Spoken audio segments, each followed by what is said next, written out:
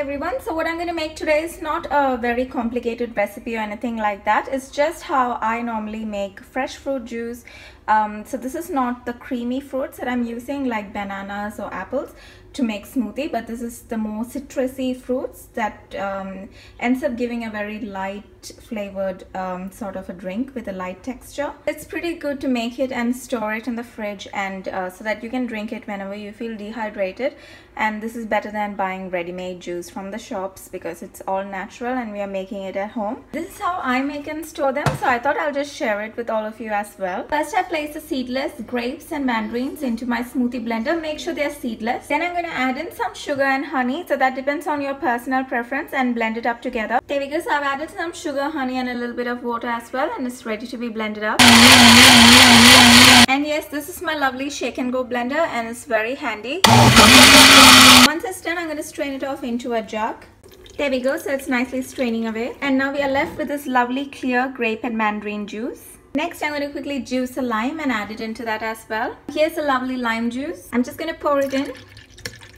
Then I'm going to cut this passion fruit into half. I'm going to scoop up the pulp using a spoon and then place it off in along with these other fruit juices that I mixed up. How lovely is that? I just love the smell of fresh passion fruit.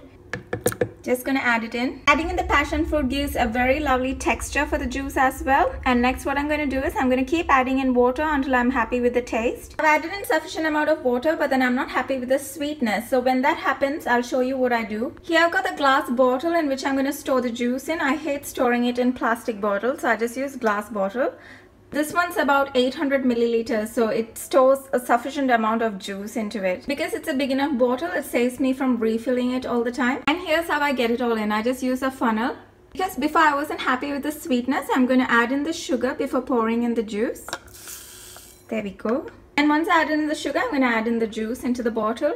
It makes it much easier when you have a funnel to pour it in with. Because I added in the extra sugar and it's lying there at the bottom, I'm not going to fill the juice all the way up to the top. I'm going to leave a little gap like that and then cover up the bottle, and I'm going to give it a good shake so the sugar gets a chance to dissolve. Yep, so I'm going to give it a good shake. And once the sugar seems to have dissolved, I'm going to fill up the juice. And I'm going to close it and store it up in the fridge for when I'm thirsty, so I can just have a very nice fresh fruit juice drink. And also there's a little bit more excess left, so what I normally do is I have these smaller bottles as well, so I'll just fill it into this smaller glass bottle.